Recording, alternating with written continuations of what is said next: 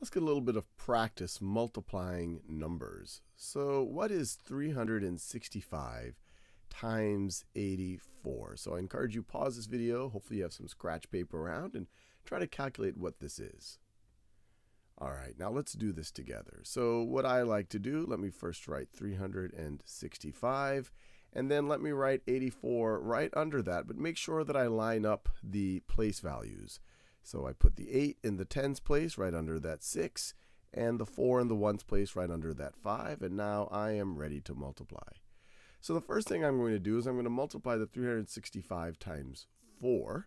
So 4 times 5 is 20. I'll put the 0 in the ones place, and I'll regroup that 2 because it's really two tens. So 4 times 6 is 24, plus that 2, we're really talking about 24 tens, so plus another 2 tens, is going to be 26 tens. I'll put 6 tens right over here, and then I'll regroup the 2 up here. And now I have 4 times 3, it's really 4 times 300, but 4 times 3 is 12, plus those 2 that I just regrouped is 14. So let me put the 14 hundreds here. And now let me worry about this 8. Well, this 8 is in the tens place. It's really 80.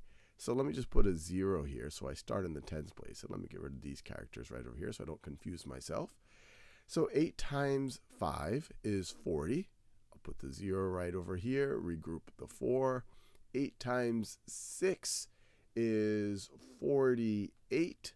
And then I add that 4. It's going to get me to 52.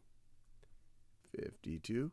And then 8 times 3 is 24, plus 5 is going to be 29. And now I can add everything together. 0 plus 0 is 0. 6 plus 0 is 6. 4 plus 2 is 6. 1 plus 9 is 10. Put the 0 here, regroup the 1. 1 plus 2 is 3. And I'm done. I got 30,660.